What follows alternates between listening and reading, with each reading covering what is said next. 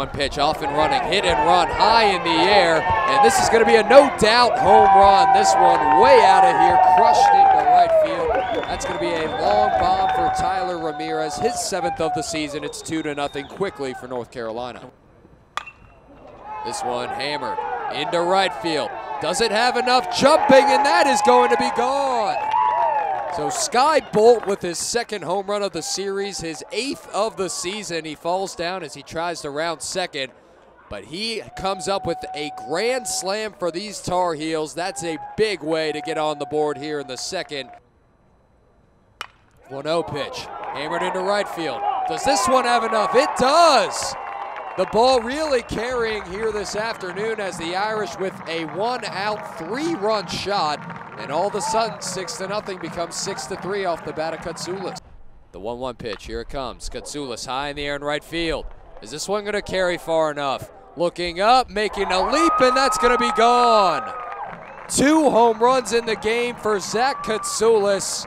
It's 7-4, a solo shot for Katsoulis. Yesterday, of course, a beautiful afternoon for baseball in that doubleheader. High in the air, left center field. Who's gonna get there? Nobody is. And that's going to be another run scored for the Irish. We just talked about it, but the wind really allowing the baseball to carry. That's going to be a long bomb for Notre Dame and Robert Youngdahl. To hold North Carolina virtually in check the rest of the way. McCarty gave up all 7 of the runs today. 1-1 pitch, hammered into right. Way back, way deep and gone.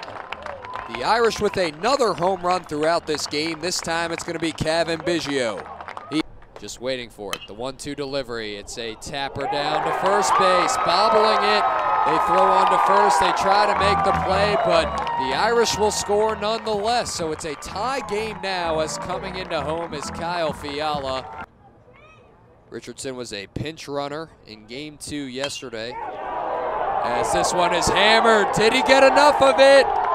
Richardson wins it for the Irish. You have got to be kidding me. Kyle Richardson, the last player on this team you'd expect to hit a home run, has just given the Irish a sweep of the 20th ranked team in the country. Are you kidding me? Kyle Richardson with a well-deserved swarm of Irish teammates coming out to congratulate him, but what a story for this Notre Dame team.